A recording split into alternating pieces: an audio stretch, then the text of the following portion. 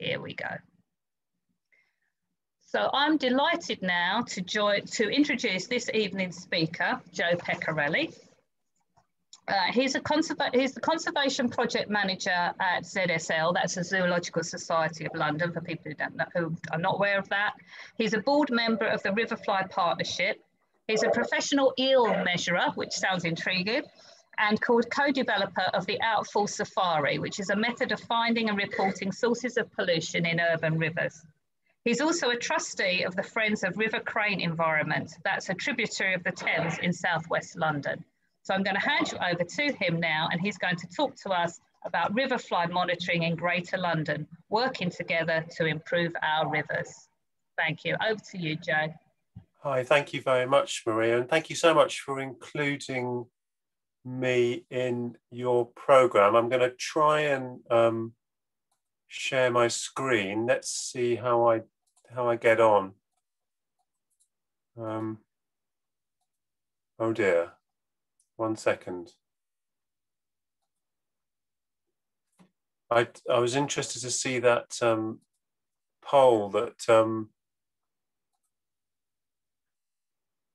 45% said that they weren't interested, but so I take that as a challenge. Am I showing my slides now?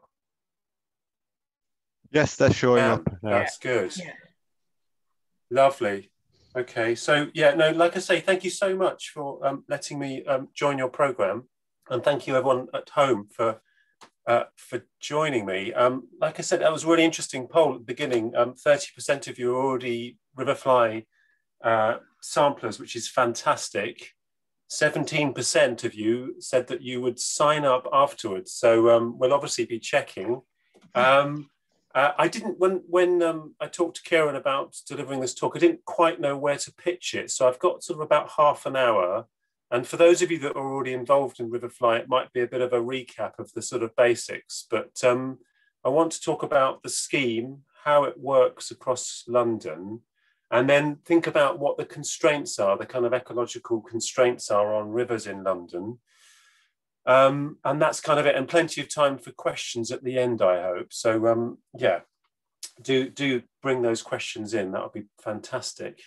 So by way of backgrounds, the Riverfly Monitoring Initiative is actually a project of the Riverfly Partnership. So the Riverfly Partnership is a national partnership of organisations involving universities, conservation NGOs like the Zoological Society, myself, who I work for rather, angling groups. There's a big angling fraternity, and in fact, actually, it's more commonly called the Anglers Riverfly Monitoring Initiative, but we've sort of abbreviated it to the Riverfly Monitoring Initiative, primarily because in London we don't get too many anglers. But the aim of the partnership is to protect water quality of rivers, to further the understanding of riverfly populations and conserve riverfly habitats. And the monitoring is funded by the Environment Agency, and the money comes from rod license sales. So it's quite leanly funded. Just at the core of the River Monitoring Initiative, the RMI, there's just one very busy person and one helper running it across the whole country. So you know, with that small core, it's become the best established and most widely used citizen science methods in the UK, and for monitoring the health of our rivers. And the scheme I'm going to be telling you about is based on long-standing principles of measuring the water quality of rivers. And that's to say, it's biotic assessment. So using the life in rivers to give us an indication of the health in rivers. And the good thing about using invertebrates as your indicator is that they're ubiquitous. So they occur all over the place. And there are many species, and they have different sensitivities to pollution.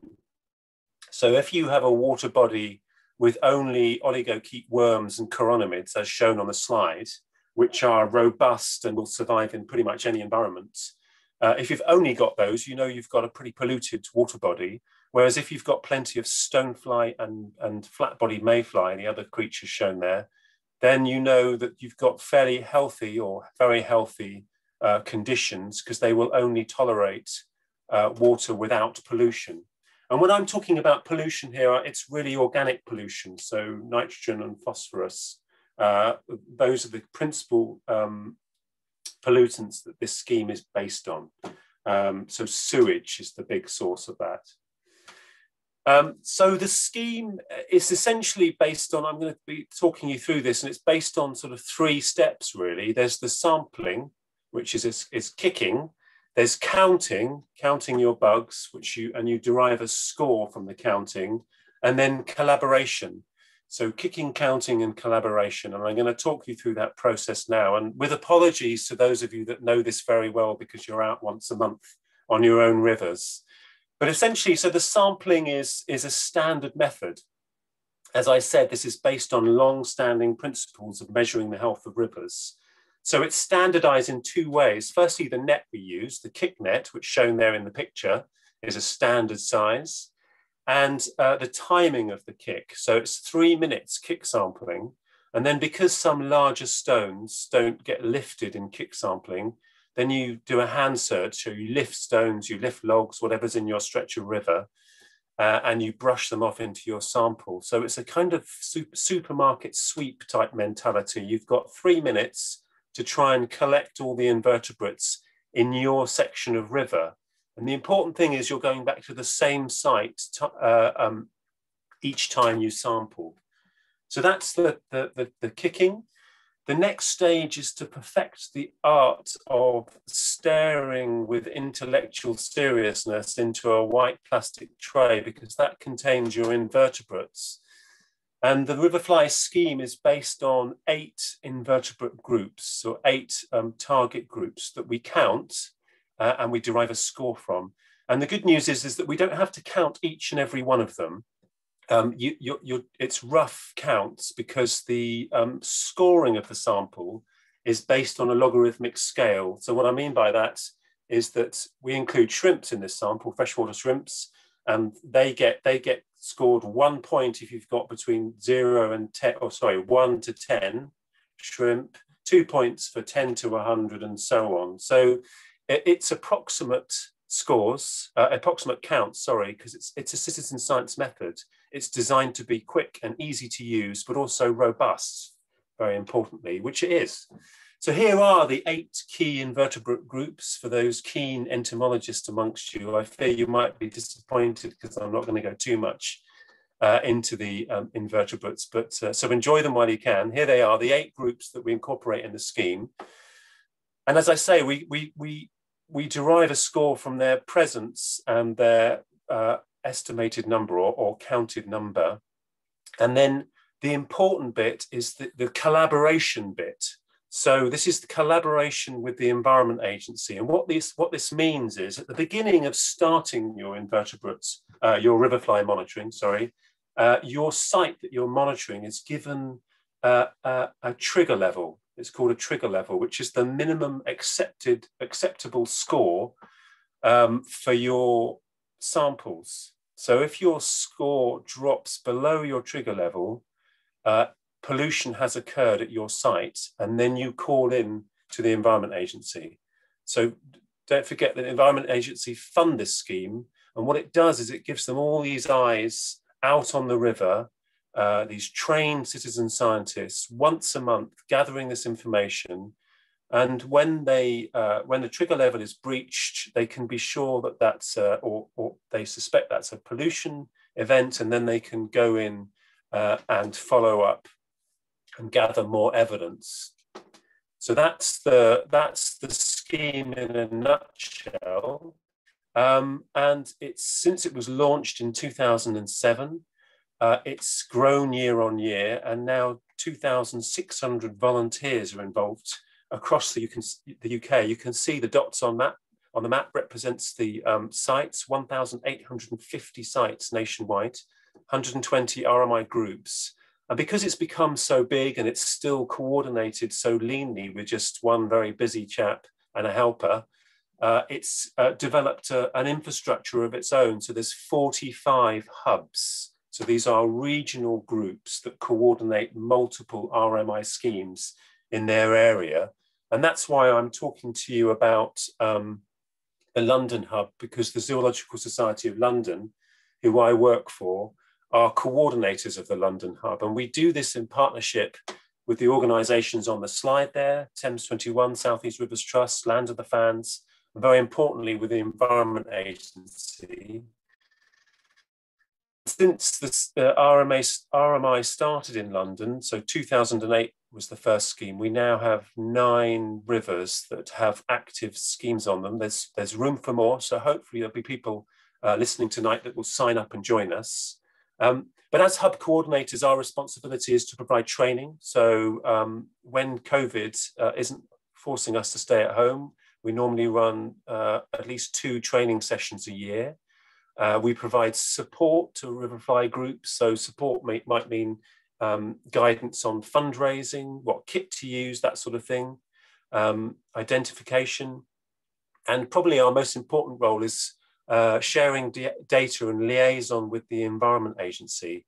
And that happens principally once a year through a meeting where we pull together the Riverfly groups and the Environment Agency staff who are involved in monitoring our rivers themselves, of course, for regulatory purposes.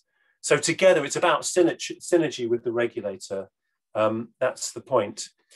So just I'll take you through some of the things that have been happening within the London hub.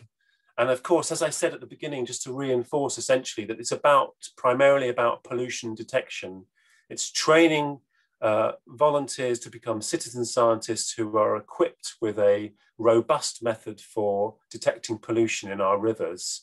And you can see here's an example. This is the River Crane in West London. You don't particularly need to be an RMI volunteer to see that that is polluted, but it gives us that robust evidence. You can see on the chart there, the scores generally hovering between 4 and 7 or so. And then at the time of this pollution event, it's just dropped down to below the trigger level, being 3 at this site. And of course, once that happens, we call it in to the Environment Agency National Pollution Reporting Hotline, which is 0800 80 70 60, which is a number I hope you've all got on you as you travel around your nearest river, because it's not just for RMI volunteers, it's for anyone who spots pollution. They can use that number to call it in. But when we call in the number, we give them the evidence that we've gathered, or rather the volunteers give them the evidence that have been gathered, and they say it's a pollution event recorded by an RMI volunteer, and then it can be followed up. So that's the primary purpose. But of course, there's all these added benefits of the Riverfly monitoring scheme that those of you that are involved in one will know full well. Firstly, if you have multiple sites in a river, and the red dots on the map there, that's the River Wandle, it becomes a very powerful tool for gathering information across a whole river catchment in order to inform catchment management. And what I mean by that is you can see through the invertebrate counts where you've got organic pollution problems. In this instance, the example is upstream and downstream of a sewage treatment works, but it might be other inputs of pollution that are causing problems to your riverfly, your invertebrate communities. So you get spatial data, you get long-term trends in the health of the river, of course, because you're accumulating a lot of data once a month, hopefully over many years. And this is becoming increasingly important as the Environment Agency's funding is under increasing pressure, unfortunately. So they're having to think of more clever ways to work with communities together to monitor our environment. And the RMI is one very established way of doing this. And also then there's all these soft targets that the Riverfly monitoring is so good for. It's about spreading awareness. It's about getting out there once a month, isn't it? And meeting local people who show a great interest in their rivers. In my own Riverfly sites, it's in a public park, and we have to occasionally battle off dogs who want to get involved in the science and drink from our samples. But we also get families who come down, and it might be the first time that they realize there's a local Friends of group or a group who are interested in the river. It might be that starting point for them to get involved in helping their local environment, which, although hard to quantify, is just so important. And also, of course, if you've got these multiple sites across your catchments, you can build other citizen science methodologies into what they do. And one example, and Maria mentioned this at the beginning, when she was introducing me, is the outfall safari. So this is a means by which we can map pollution sources in urban rivers. So sadly, there are connections in urban rivers between the foul drainage system and the surface water drains, and that manifests itself as pollution in outfalls. So this method is a way of doing a whole catchment survey, and we run them across rivers. We've got into a situation now where we're trying to run them once every 4 years on every river in Greater London. So look out, if you haven't been involved in an outfall safari yet, you're in for a treat. So anyway, let's get back to invertebrates and think about what there are on invertebrate communities in rivers in London, and also with this starting slide, sort of highlight why we should be concerned about them, why they're important.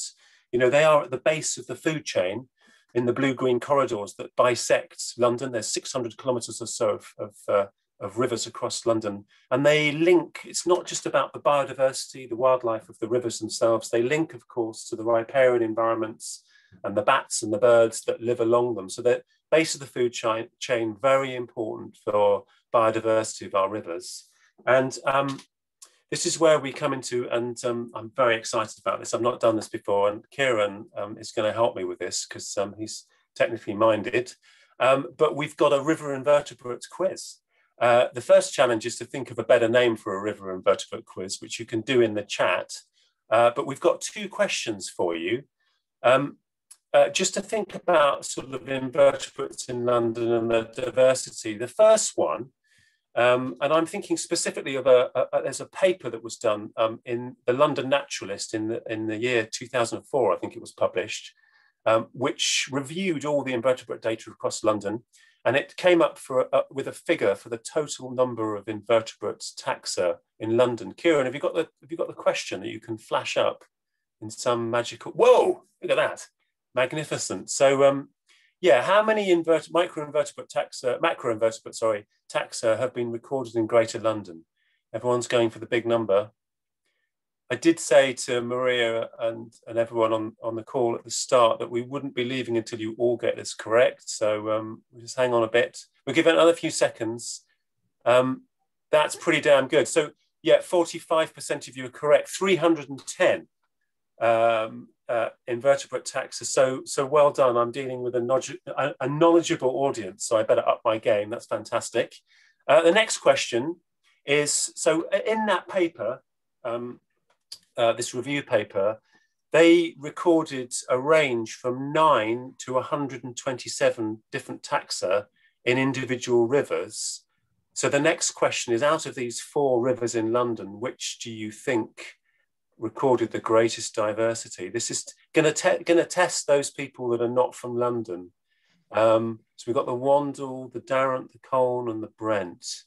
Not many going for the Brent, and you're probably quite right. Very good. Let's stop it there. That's brilliant. Because let's stop it when the Colne was in the lead, because that's correct. It is the Colne, and many people have said the Wandle too, and that's a much improved river. But essentially, the pressures are related to urbanisation, and the Colne is right on the sort of periphery of Greater London and probably subjected to less intense urban pressure, and therefore has greater diversity. The kind of equation is as simple as that. And as we're going to go through the next 10 minutes and look at some of those pressures on our invertebrate communities, I just want to say thank you, Kieran. That was great, and it worked really well. So brilliant. And now I've forgotten how to, take my slides forwards. So let's think about, invertebrate communities in London. So apologies, the figures are the numbers are slightly small on this, but these are the mean RMI scores for rivers in London. And you can probably see that it ranges in London between So these are annual means. Between 1 and 10, there are some sites on the Wandle that do score quite well. There's a site there that scores 10. There's an average of about 5 in London. And if we compare this to a kind of typical semi-impacted, if I can put it that way, rural river, they probably score between 10 to 18. Maximum score is 32, which is never achieved. But an unimpacted chalk stream might be about 16 to 22. So we can see our urban rivers are degraded. And in terms of riverfly or invertebrate assemblages, are impoverished. And that, it might be surprising to some of you that actually those are the scores in the present time, but actually that they have improved. Invertebrate communities have improved over the last 30 years. And we did a piece of work, or I didn't, a very capable master's student from Imperial did a piece of work analysing invertebrate data over the last 30 years. This is Environment Agency invertebrate data. And they found a general improvement in most rivers, the Colne, the Crane, you can see there, the Ingrebourne. Sadly, only the Brent is in decline. And these WHPT and ASPT, they're different ways of measuring the same thing, essentially, using invertebrates to look at the quality of the river environment.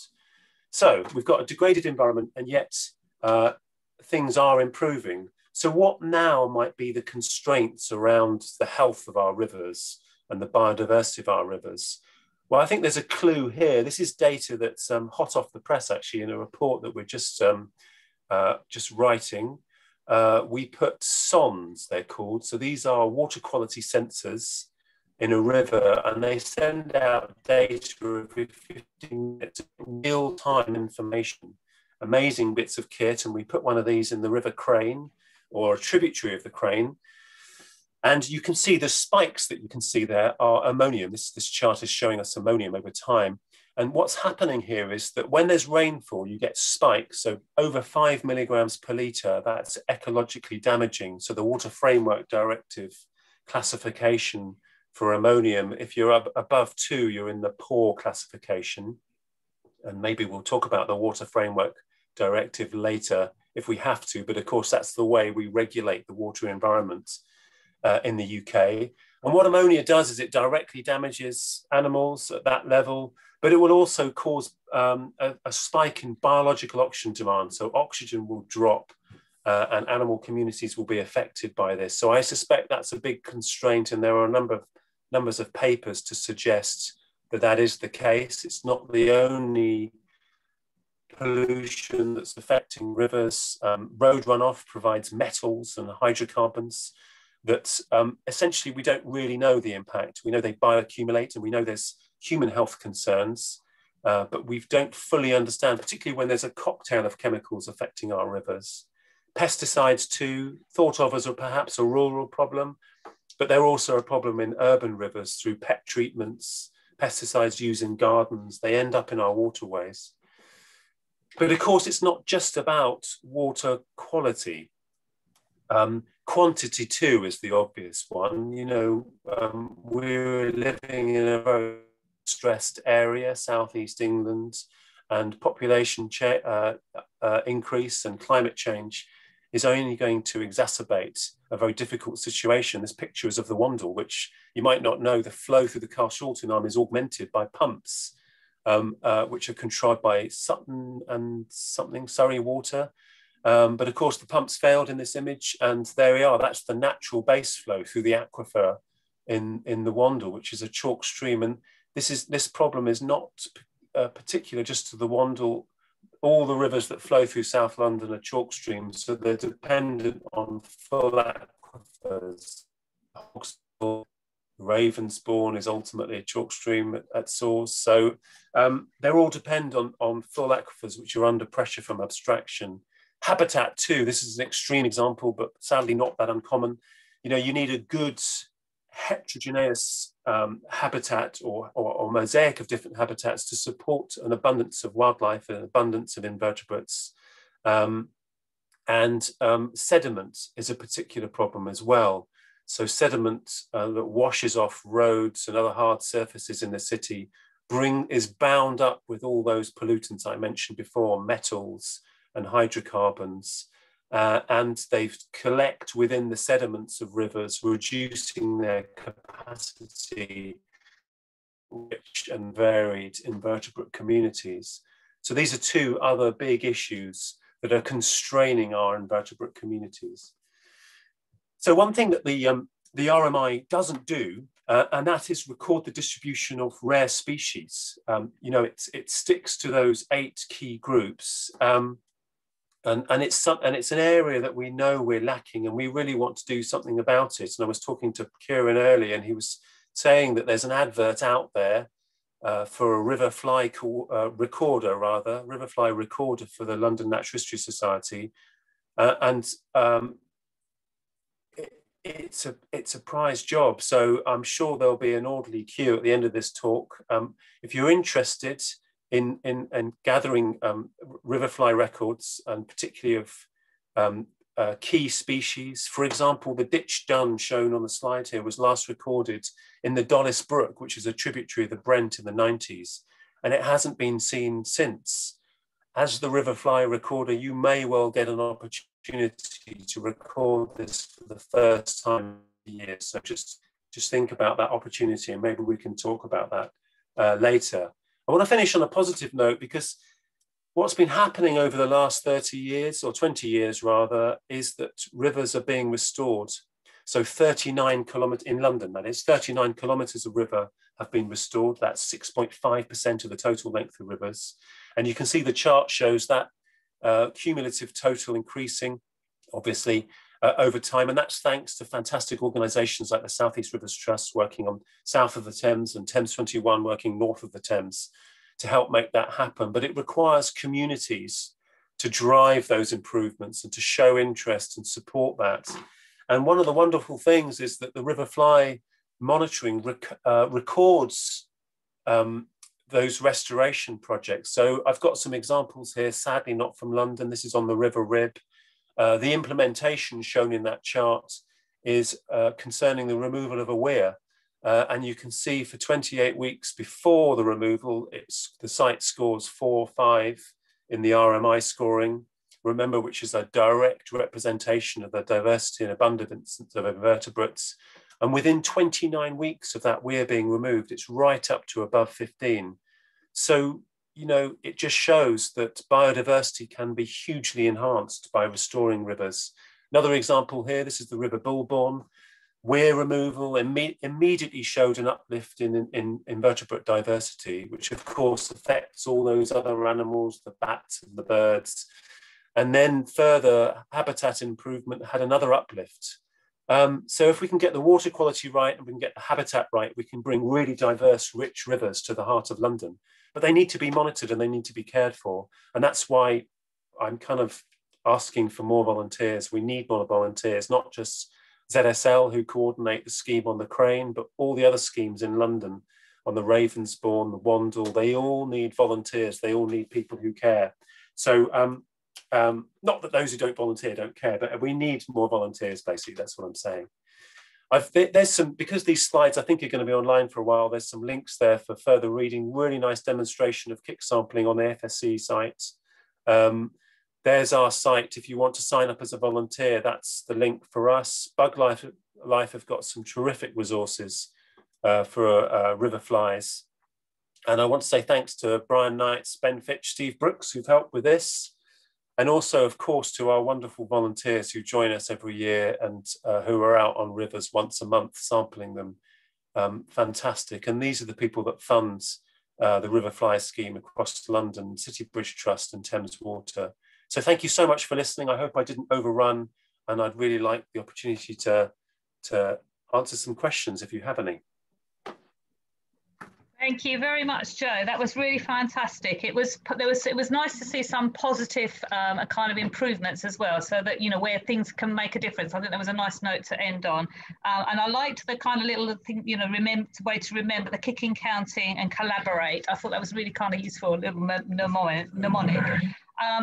what we're going to do now is we're going to have some time to ask questions. So that's brilliant. And thanks, Joe, for offering to kind of answer those. We're going to have a combination, because we have time, of people can ask some questions in person. So if you'd like to do that, please put up your virtual hand, and then we'll pick you up and we'll let you speak to Joe directly. We'll also take some questions from the chat as well. I've seen it's been quite busy during the course of the talk. I'm going to ask David to pick up some of the questions out of the chat. So if we go straight over to the chat first of all, David, is that okay? But do put your hand up if you'd like to ask a question, because that's nice. That makes it kind of a bit more interactive. So do you want to start off with? Yeah, well, there were a few questions people asked about how they could find out whether there's a scheme near them if they're not in London. Particularly questions out Scotland and whether there's anything similar in Ireland. But more generally, people want to know if there's stuff in their areas. How do they find out? Thank you. Yeah, so in London, I included on my slides the ZSL webpage. It's basically a landing page, and it links to all the rivers where there are schemes and who's coordinating them. So you can go through that page to find out whether it's South East Rivers Trust, Thames 21, or ZSL basically, or other. If you're not sure, then just drop me an email. My email's on there on the slides. In terms of nationally, then go on to the Riverfly Partnerships webpage. Again, the link is on the slides, and you should be able to see your local scheme. There isn't coverage in some areas of Scotland, so if someone's particularly asking from Scotland, they might be disappointed, or they might just have to start a scheme themselves. Give it a go. So that's always an opportunity. So yeah. They're obviously you can see that some areas are much better covered than others. That was kind of very obvious in the map. But I'm sure, Joe, there's a lot of support and guidance and help for somebody who is kind of able to and interested in taking that forward. Yeah. Okay, we're going to go to a couple of people who are going to ask questions in person now. So we'll start off with Liz. Would you like to unmute yourself, Liz, and ask your question? I'm afraid this is Liz's husband, Kennedy. Oh, hi, Kennedy. That's fine. Yep. Go ahead. I'd like to ask just the latter data. Why are weirs associated with poorer? That's a great question from you and your canine friend. Thank you very much. Was it Kennedy? Yes, it is. Kennedy. Yeah. So what happens with weirs is they cause impoundment. So the water backs up behind them, and by doing so, the energy is taken out of the flow, and they just drop sediment. So you get accumulation of sediment behind a weir. And where there's thick sediment that accumulates, you get lower oxygen levels, you get poorer environments for invertebrates that need highly oxygenated water, and biodiversity will slowly decline.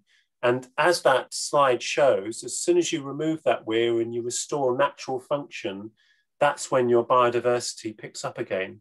So there's actually quite a busy program, I'd say, across the UK, particularly spearheaded by the Rivers Trusts, to remove weirs that aren't needed. Obviously some of them are needed for navigation and for flood control reasons, but where they're not needed, it's best for wildlife and our rivers if they're removed. Thank you. Thank you. Your dog obviously liked the answer as well. That was a good contribution. Okay, we're going to go next to Jeffrey Easterway. If you'd like to unmute yourself and ask your question.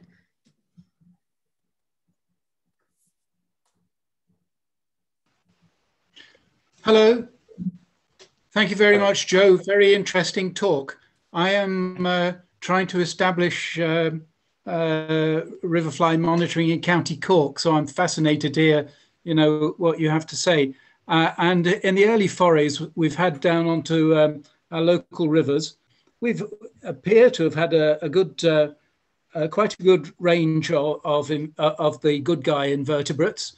I know mayflies, regrettably, but blue-winged olives, het and caddis and caseless caddis, and etc., with the odd baddie, Acellus, I believe. But even though we've had, a a reasonable range in relatively smallish numbers in 3 minutes. We on the last sweep, we had 511 freshwater shrimps. I wonder what that tells us about our river. It just seems an extraordinary, huge number. Well, actually, it doesn't surprise me. I mean, even on our rivers with urban sites, you can get 500-600 gammarus. They can occur in huge number. Chalk streams, you'll get over 1,000 gammarus in a single sample. So yeah, be prepared for abundance, and obviously abundance is a very good sign. Just to sort of point out that we have this scale of that we use for biotic assessment of a river, where you've got the really robust things, the oligochaetes and the chironomids. It's not, they will also occur in a clean river in particular sort of microhabitats. So it's not that you wouldn't expect to get them. You'll get that diversity of species, but in a healthy river, they're in balance and in proportion. In a damaged, polluted river, that's when your ocellus will take off, and they'll proliferate, and they'll become more numerous than other species. But you're saying shrimp are not bad guys. They're quite good, really. Well, they're very good. It's a wonderful sign to have 500 shrimp, and I mean that's this scheme could almost work just on shrimp, because the great thing about them is they are in almost every river in the UK. In fact, probably every, I imagine. And their number, then the fluctuation in their numbers will tell you about whether the river's polluted or not. So to record the actual numbers is a very helpful thing to do as well.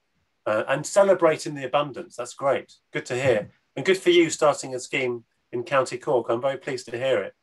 Oh, thank you. Yeah, no, that's great. Yeah, thank you, Jeffrey. It's really nice to know, when kind of people are involved in different things. And also that's helpful as well, Joe, to get the idea it's about the balance. So you don't really have anything that's bad. It's like, but you want the kind of range and not the restriction to just a few groups. Okay, we're going to go to Rebecca Lewis next. So would you like to unmute yourself and ask your question? Hi there, thanks very much for the interesting talk. I coordinate a Riverfly project in Midlothian, currently with 20 volunteers waiting for this pandemic to settle so we can get trained. But I just wondered, is there a national standard for setting a trigger level across the UK? Oh, thank you, Rebecca. Firstly, for your kind words about the talk. That's a really good question, and it's the stuff of much discussion at the Riverfly Partnerships board meetings, because the trigger level setting is obviously done locally, with your local, in your case, SEPA contact. So, and they each interpret the process slightly differently. I can send you the guidelines for how the Riverfly Partnership recommend it's done, which is basically, I think, looking back over 6 months of data from the same site or a comparable site within the river. There are guidelines that are developed by the Riverfly Partnership, but they're not always applied in every instance. Does that answer your question? Thank you. Yeah, I was wondering if that was the case, but yeah, it would really good to see the guidelines. I just haven't come across anything that's been standardized, so I'll be really keen to have a look. Thanks. Are you okay to drop me an email? Yeah, absolutely. I was just looking for you on the under there, but yes, I will do. Thank you. Thank you. David, can we go to a couple of questions in the chat now? Because I can see that's been quite busy as well, and there's a couple of I've got a couple lined up. So one was from Dr. Sally LePage. One was from Dr. Sally LePage, who just asked about what are the physical limitations on the rivers you study? You obviously have to be able to walk in them, but are there minimum, maximum widths and flow rates and such like that you need to worry about? Yeah, that's a really good question. Probably something I should have stressed, because obviously the primary consideration is safety of the individuals involved. So, this is an appropriate method for rivers that are routinely in normal flows are shallow enough to get in a pair of welly boots. So there are risk considerations that are primary, and in terms of habitats, this scheme is designed for gravel beds. Basically, you won't be able to use this in a sort of slow flowing heavily silted river. It's for free-flowing, clean gravelled or gravel bed rivers. Okay. And one other I'll ask, because this struck me as interesting when the person asked it, given how quickly you're showing some effects in some of your charts. So Angela asked, given the current COVID restrictions and our inability to record at the moment, how much of an effect on longer term monitoring will that have?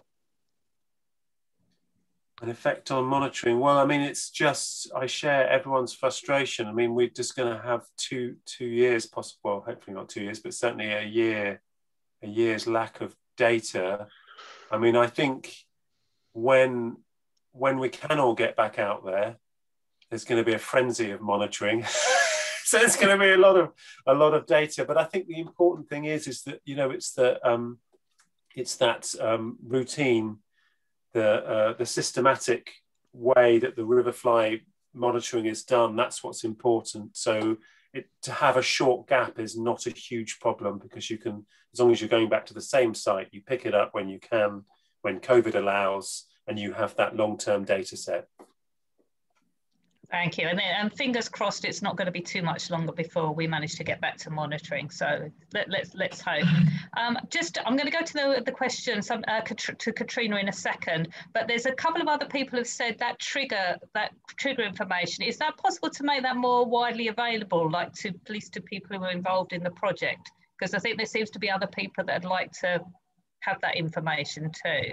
Yeah, is there a way that I can send, when you upload the slides, or whatever you do with these slides afterwards, maybe I could include a link to the protocol, or we can talk about it. But we can find a way of doing it. So we'll find a way of doing it. But if in theory that's possible, that would be great. Okay, so I'm going to go over now to Katrina. Thanks for waiting so patiently. If you I'd like to unmute yourself and ask your question.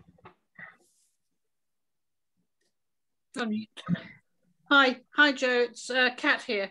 I was just quite surprised that you said that one of the, talking about trigger levels, you said that one of the rivers was, the trigger levels were 3, which seems remarkably low. Does that mean that river tolerates a certain amount of pollution that others wouldn't be tolerated elsewhere? Hello, Kat. Very nice to hear from you, and thank you for joining us. I keep It is low, and in fact, actually, you've hit on an area of development in the Riverfly partnership, in that it was never really intended. Well, the scheme was developed on cleaner rivers, essentially, so trigger levels really shouldn't be set that low. But some rivers in London, sadly, are in that degraded state, and so what we've done is we've developed an urban-specific Riverfly. You can probably just see on the screen there, I've got it in my hand, so it's a more extended scheme. It involves 14 groups, and essentially this scheme is for use where trigger levels need to be set less than 5. Oh, right. So it's more responsive to pollution events. That's what it means. So we developed this. We were about to launch it in April last year. Bad timing. So it's going to be out there, and it will be helpful at tackling those problem sites where trigger levels have to be set really low. Okay, thanks. Thank you for your question. Good one. Thank you again. That was another interesting question. We haven't got anyone else with their hand up at the moment, but there's still time if 1 or 2 people would like to ask in person. David, can we pick up a couple more? Because I can see there's some pollution levels. And... there's a couple of pollution questions, so I'll ask them both and see if Joe can smoothly combine them into one answer. So Bill Millard asked, in general, what is more damaging, organic pollution or principally road runoff?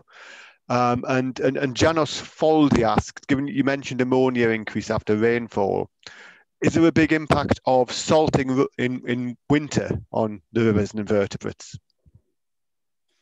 Well, firstly, hello, Bill. It's very nice to hear from you. I hope you're keeping well. We've got half the Hogsmill volunteers, I think, on the call, which is absolutely wonderful. They are a dedicated team. So the question was around what was the bigger impact? Is that right, David? Between ammonia and the road runoff. Organic pollution or road runoff.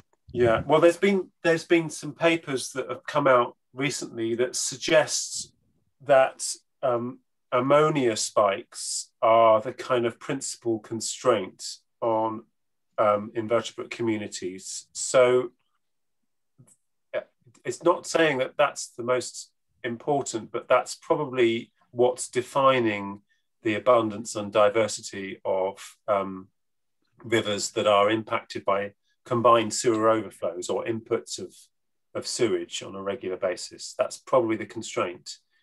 The thing is about that is it's probably easier to solve. So the metals that are accumulating in our rivers are an equally important problem to tackle. The hydrocarbons, we really need to get to grips with this issue too, not least because there are human health considerations about allowing these things to accumulate in surface waters.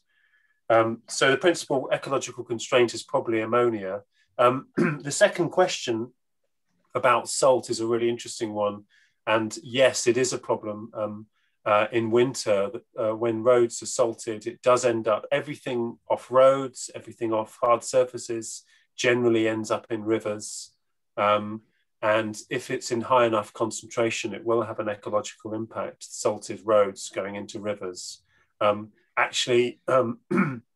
particularly damaging scenario from roads is what happens in summers when we get long, hot summers, no rainfall for a period and an accumulation of material on a road, and then a heavy downpour. That's the sort of scenario that causes fish kills and invertebrate kills in urban rivers, and it happens every year in London, and we do have the strategies to deal with it. It's just we're going to require investment to properly get to grips with it.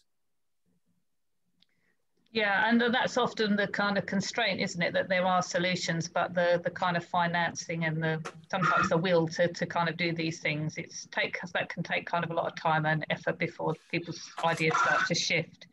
We've got time maybe for just one very quick last question, if there's something, David.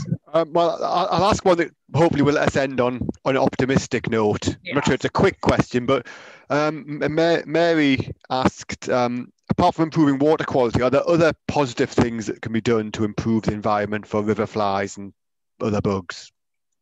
Yeah, good question. Was it Mary said that? Yes. Yeah. So join your local Rivers Trust and get involved in the sort of habitat improvement works that they get involved with, the restoration works, because as I hope I showed in my slides, there's a direct link between habitat complexity and habitat richness and biodiversity in a river. So that's a good note to end on. We can do things about our biologically impoverished rivers. Great, that is a very nice way to round off, Joe. Thank you very much. I think you did put your email so that people could get in touch with you if they would like to kind of follow up. Is that? I put my email, and I also put Kieran's email to form an orderly queue for a Riverfly recorder. That would be particularly pleasing if we managed to recruit someone from the LNHS as well. Thank you. So thank you so much for a really great talk. There's a lot of nice positive messages coming through in the chat, people thanking you. And I think we've had an interesting mix of people who already know something about this project, but also there's quite a few people this is completely new to. So I think it's been an audience, and they've both been engaged in it. So thank you ever so much for